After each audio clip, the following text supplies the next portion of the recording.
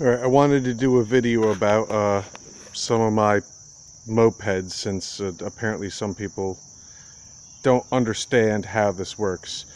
This is the newest one that I've built. You can see a video on that one. That's the Mongoose moped. If you want to see any videos on that, I got a whole video. Now this was actually the first one that I built. I built this one out of necessity. I've taken it apart and cannibalized it for parts. I used to have a gas tank that was just mounted to the engine neck, the seat neck there. But anyway, how this works is you get, I don't know what I did with the one that I had, but you see the peg there, the bicycle peg? You mount that onto the drive of your engine. So this is the way you do it yourself if you want. But that peg then rides the tire, and you put tension on it with springs. Let me get it in the shot here. Where the heck is it? There it is. You would hook that spring to one of these clasps that I put there. You can get more springs for more tension. The more tension you have, the better power. However, this is the drawback of the friction drive.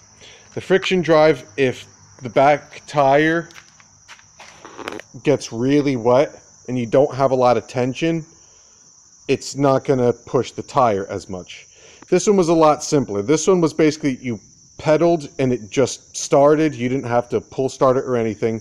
You just pedaled to start, and when you braked, it shut down. All you had to do to start it up was just start pedaling it, and the engine would kick itself over and it would go. The only drawback to these ones is that if you don't have it set upright, it can eat the back tire. This one is actually fine. As you can see, this one I drove for miles and miles. You can see this tire still survived. There's lots of meat left on it. So that was my first one, and this mounts on a swing arm here. I think you can see that there, that this mounts on an arm that I bolted through there.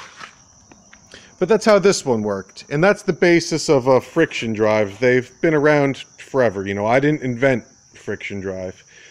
But anyway, because I liked this one, because number one, I had built it myself. That's not the original engine that I had on here. The original one had blown up, and I tried replacing it, and the new engine just didn't fit the same way, and I just abandoned the project. And that's why I ended up cannibalizing it for parts, because I was going to build one that was chain driven. So this is a chain driven kit that I bought. Now this thing never ever worked right, and this is why I don't like the chain driven kits, because the chain driven, this tensioner always gave me problems. The chain was always coming off of the gear. This has to be really well aligned, which it is. It's just every little thing affects these.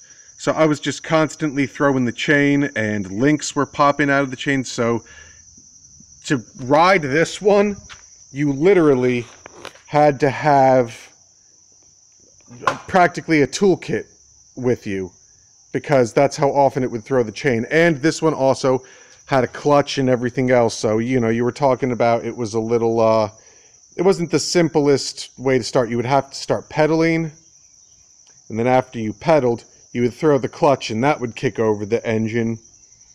It was just a nightmare. I just didn't like this. It never worked right. And it never had really that much power. Maybe that's because it wasn't set up right, but I never really got this one to go, I don't think, ever above 20 miles an hour. Whereas this one I got to go about 25 miles an hour. So that's why I bought this kit, which was a friction drive kit. Now, the bicycle peg that I had on this one to drive it, as you can see, it was the same exact one as here. It was just I took the one that was off of this side. I don't know where I put it, but anyway. This is smooth, as you can see, relatively smooth. I mean, it's got a little bit of grit there, of grip, but it's relatively smooth, which is probably why it never ate that back tire that much. But as you can see, the drive on this one has like teeth in it. I'm sure you can see that. So that was eating up the regular mountain bike tire, the one that came on here, those little nubs. It just absolutely ate it up. That's why I switched over to this more of like a racing slick tire in the back, and that really solved the problem. So with this kind of drive, you want, for the drive tire, something that really doesn't have any nubs on it. They do make a combination tire that's like a racing tire in the middle, but it has the nubs on the outside like a mountain bike. That would be good. They just didn't have one when I went to go and buy this one. This is the best thing that they had. Also, the other thing you want to look for is when you're choosing a back tire for this kind, for a friction drive, is you want to make sure that the rubber is a stiff rubber. The real floppy paper thin rubber, that will just get absolutely destroyed by friction drive. So basically the drawbacks of this is you can eat tires, but I think it's a lot easier to change a tire because I could do that in about 5 minutes. It's a lot easier to change a tire than to constantly have to fiddle with the alignment on this. And this one also, this is a pull start as well. This is also why this one is neat. Pull start, and the engine doesn't engage until you start giving it gas. The engine runs, but there's a centrifugal clutch on there, so it doesn't start going until you give it gas. So this one I like a lot better. Okay, so now that we've covered how they work, because once again, you know, I've heard through the grapevine that some people don't understand how this works or didn't think it would work, something to that effect.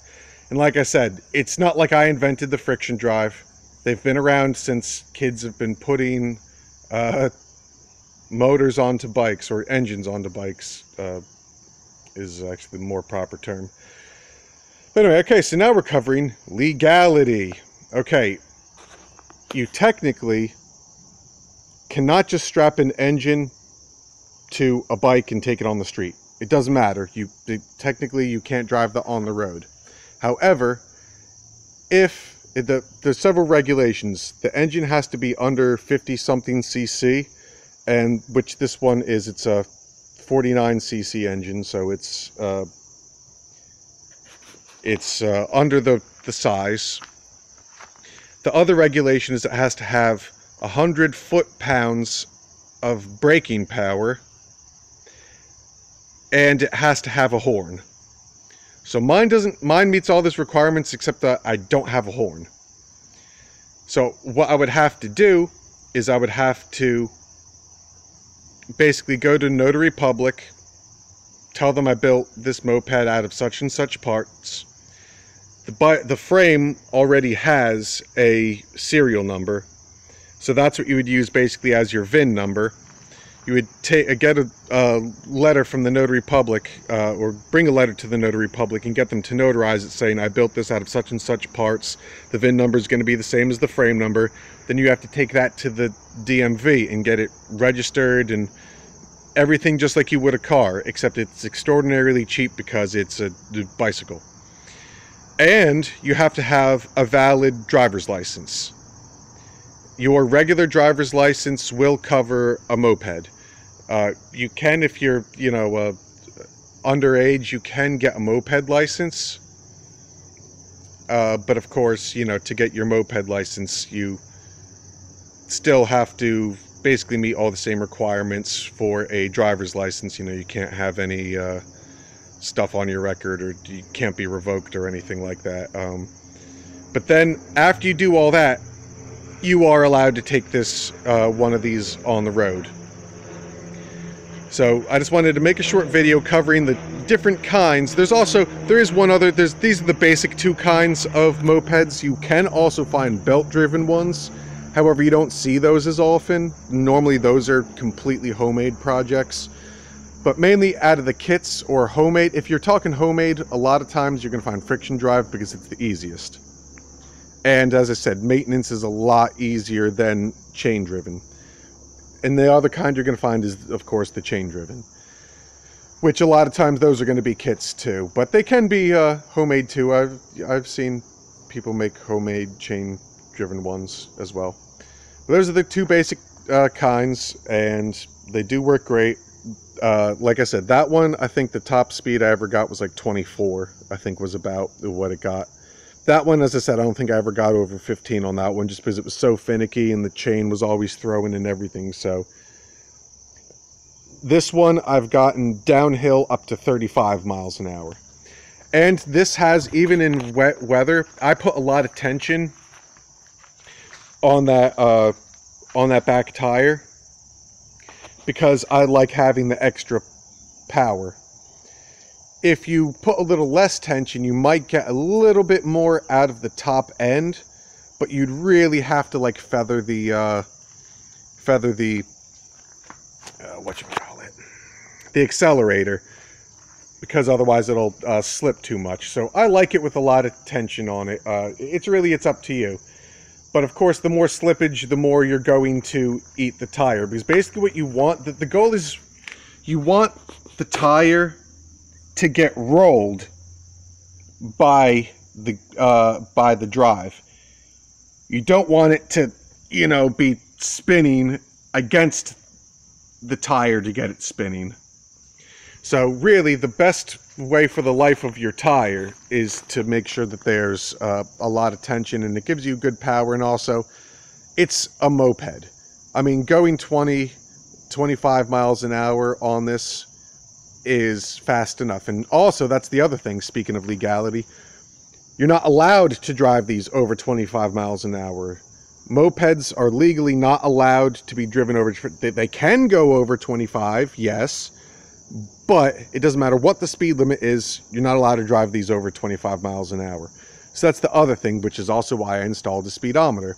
Of course, I was doing speed tests through a park, which hasn't been opened yet, so there was no risk of hitting anybody or anything like that. So that's where I did my speed test. But around here, there's no local police, and I'm not causing a disturbance, you know.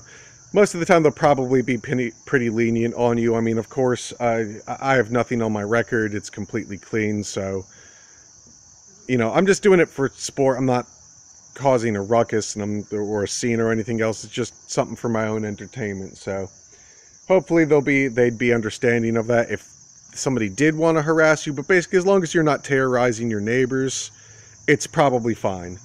But I would always recommend going and doing these as legally as possible, because otherwise, what's the point?